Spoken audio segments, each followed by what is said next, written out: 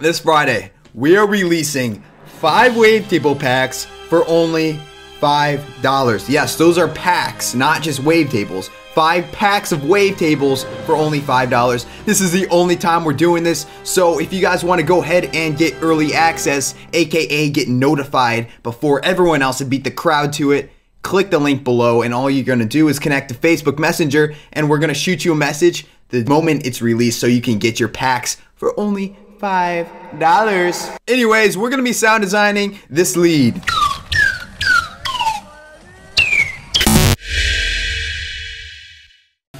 What is going on, Rocket Powered Sound Designers? Welcome to the best channel on YouTube for Serum tutorials, and I'm so happy you're here. I really love you guys. We're almost at 50,000 subscribers, so if you're new here, just help me out and get there. Just click that subscribe button. But anyways, guys, let's just go ahead and jump straight into the sound here. We're gonna go ahead and choose our analog BD sine, which is literally just a sine waveform. Anyways, go ahead and take our level and turn it down to 0, because now we're going to take our LFO number uno and stick it on there and create a ramp just like this. So you're probably wondering, why are we doing this? Just take a listen to the OG sound. It sounds like a bird, and the whole sound itself kind of has a ramp very similar to this. And we're going to put this on envelope. That way it goes through one cycle and then leaves off on this last point for infinity. Okay, now we are also going to put this onto the coarse pit. And that's going to create our pitch downshift that we hear in the OG track. And we are going to want to turn this down to around 4, because all we need is a nice slight pitch change in the sound. Perfect. Now we are really starting to get somewhere. Go ahead and go into our miscellaneous section on our filter and select our reverb filter. The reverb filter is really what's going to be driving this sound home. So find around 22 hertz sounds pretty good. And the beauty of the reverb filters, we're really just overlapping the sound.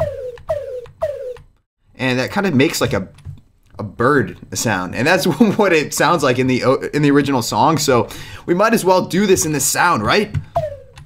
Turn that resonance down to 0. And now we got to turn up the drive, give it a little bit more crunch.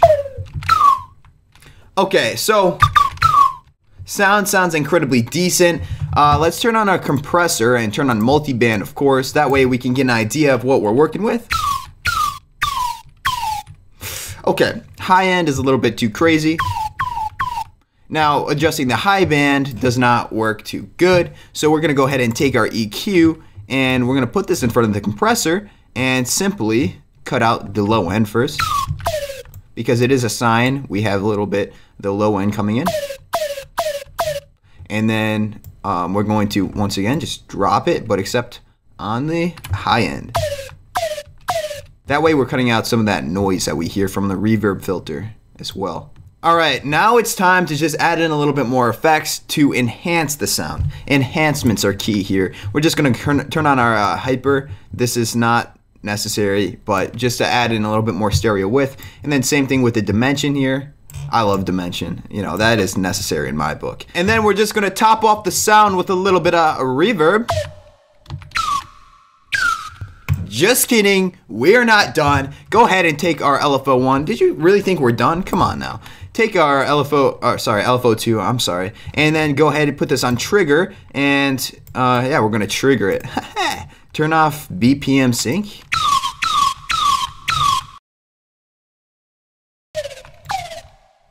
And that is literally how you can make a bird sound, a bird lead, just like Skrillex and Wiwek, I'm pretty sure is how you pronounce it, in their song Elephant. And it's a really cool lead. But anyways, guys, if you like this video, make sure you go ahead and drop a like on the video. And like I said, guys, if you want early access to our 5 wavetable packs for only $5, make sure you click the link at the top of the description down below.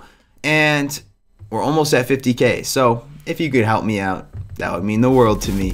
Anyways, I love all of you guys, and I cannot wait to see you guys in the next Serum tutorial.